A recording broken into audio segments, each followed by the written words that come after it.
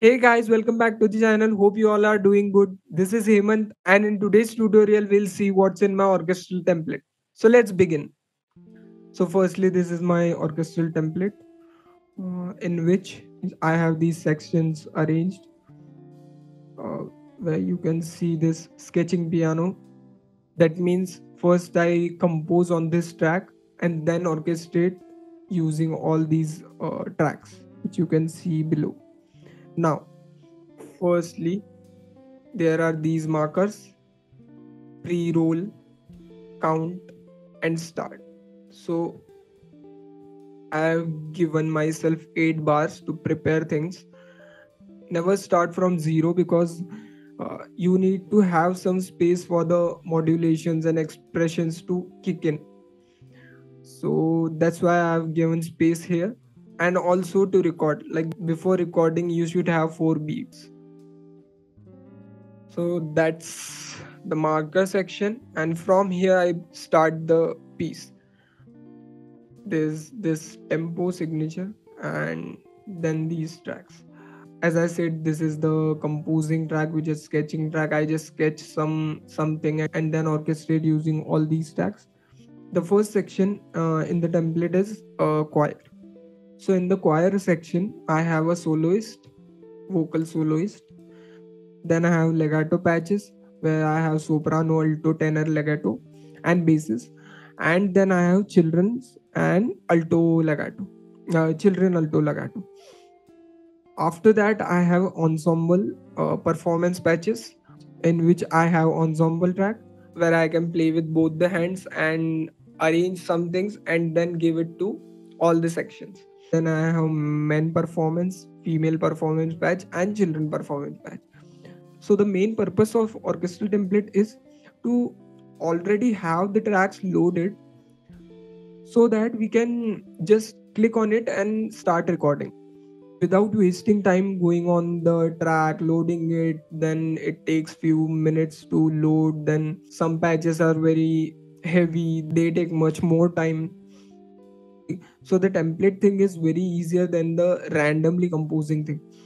I also built this template a month ago because I wanted to go to a template thing, and it is beneficial. Like I have to say that this helps you.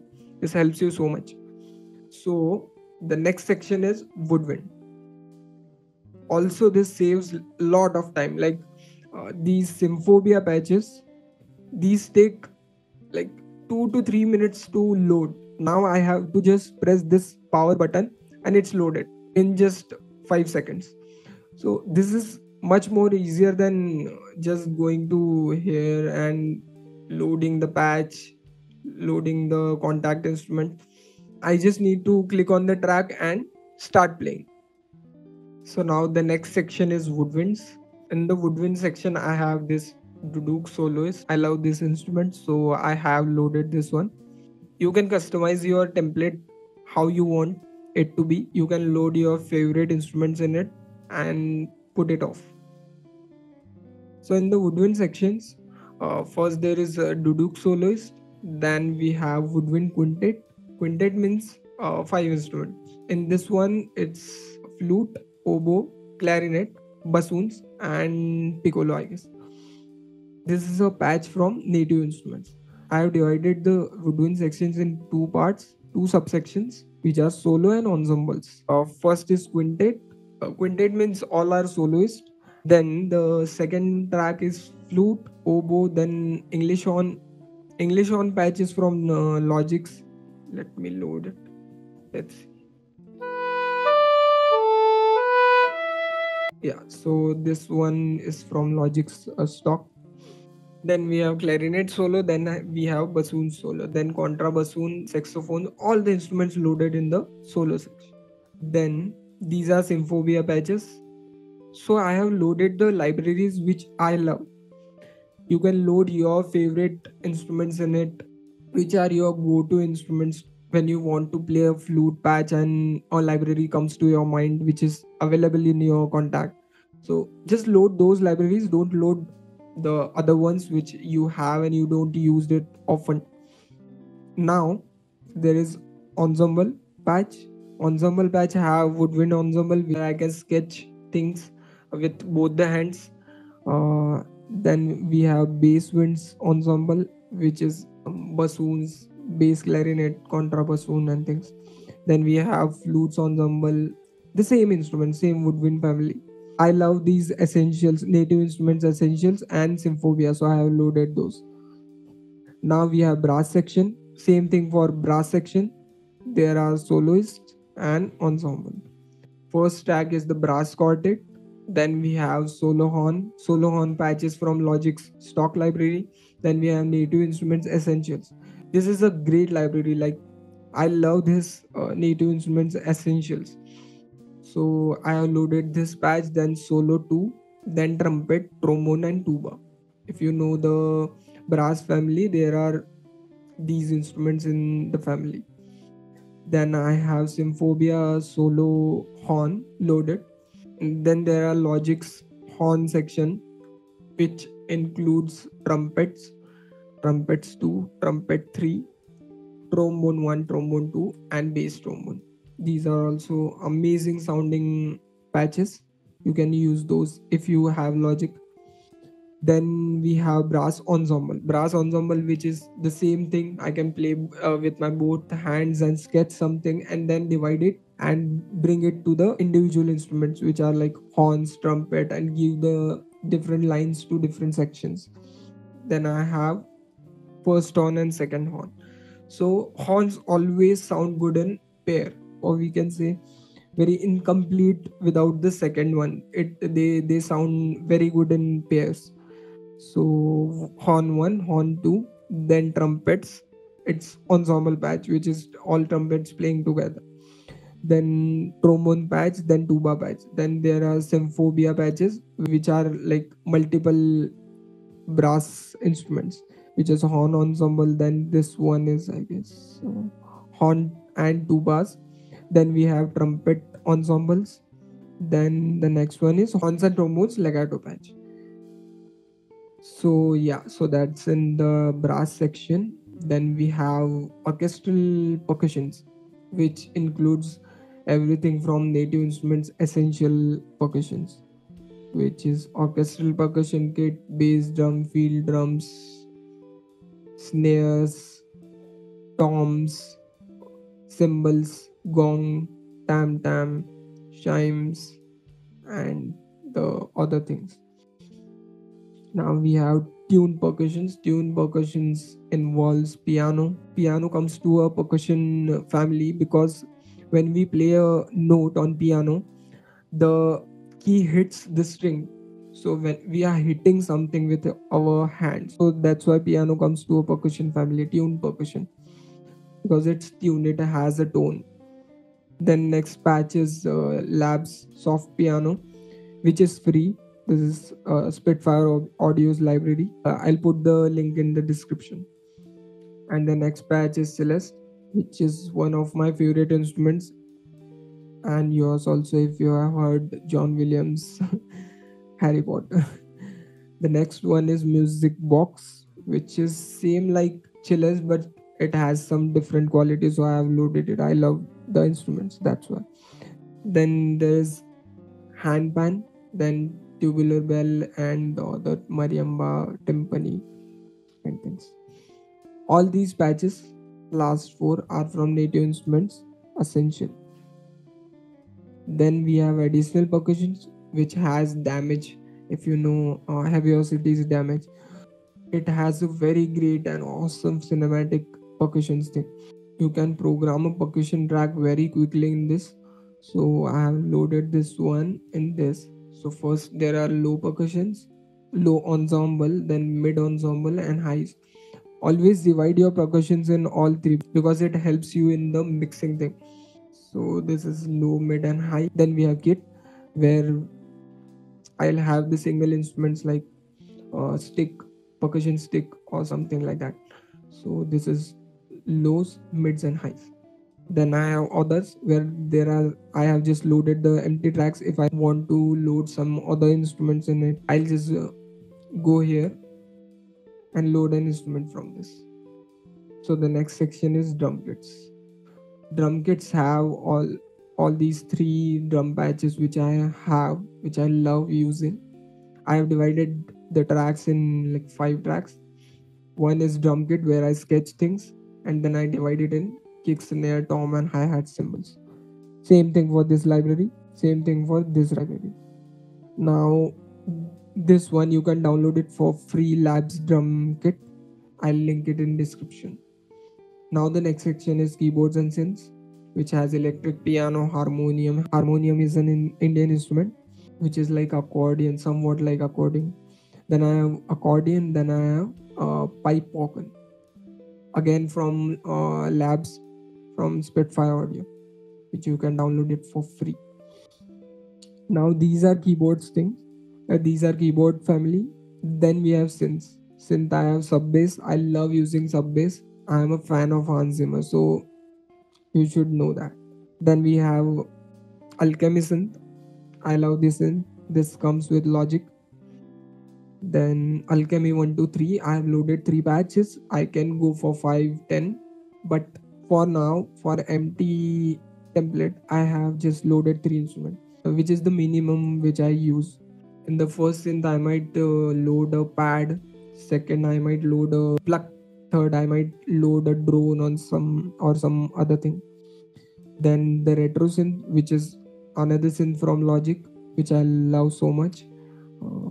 Again 3 tracks, then again 3 empty tracks for some other synths that I can use. Then the next is stringed instruments, sorry, not strings. In this section, first we have plugged is harp. Harp is like we played by plucking the strings. Then we have acoustic pluck, acoustic guitar, then we have nylon guitar, then we have Les Paul, Telecaster guitar. If you are a guitarist or you are a composer producer, you will know these names. Then there's Labs. I love Labs because they are giving you amazing quality patches for free. I love these Labs patches, Dulcimer and Charango. Then next is drum guitar, which is Native Instruments acoustic guitars drum. Then we have Hans Zimmer guitars. It has all the Hans Zimmer patches. You can see different patches. You can see folk steel, then funk, then some familiar things. So the reason why I have loaded all these electric guitars is I love using them in a score. So that's why I have loaded them already. The next thing is bass guitars, bass guitar, and another ample bass. So ample bass is also free. You can download it. I'll put the link in the description. Please go and download it and use. The next thing is solo strings. Solo strings are LA scoring strings. Legato patches, violin 1, violin 2, violas, cello, double bass. Then staccato patches, spiccato patches, all the patches loaded. To just turn on the patch and play without wasting any time. And this is Labs harmonics. Again Labs, but I love this library. Violin patch and cello patch. Then we have strings ensemble. Strings ensemble have the same things. First, Native Instruments essential again.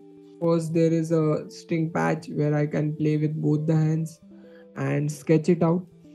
Then I'll give the parts to all the instruments, which are violin, violas, cello, and basses. Then we have LASS ensemble. I love LA scoring strings. Now we have these ensemble patches, which is sustain, staccato, spiccato, pizzicato, tremolo, and Bartok pizzicato. Then we have legato patches, staccato patches, spiccato patches, pizzicato, tremolo, thrills, then sordino, then harmonics. Then we have Symphobia patch.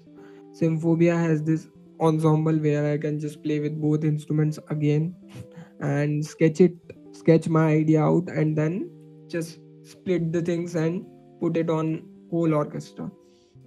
Then violin octaves. These are just customized patches which are cinematically very useful. Then after this section, this is the last section in the orchestra, then I have extras. Extras means some sound effects, some other than the orchestra things. So I have loaded 10 audio tracks, empty audio tracks, in which I can just drag and drop sound effects, drag and drop some booms, some risers, some other things. I love using all those things also. So there's this thing, this section. After that, there is stereo output. Stereo output, I have loaded this track here because if I want to do automation, I can do it here. I can just select the volume thing, put it, and automate the volume here. I can automate the volume of the whole track. So now that was all the sections in my template. Now, how you can divide this in Logic Pro X is you just need to take a new track,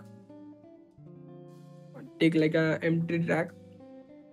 There's an empty track. You need to just go here, reassign track, and click on no output. Will remove everything, the recording option, the put on option, mute option, solo option, everything.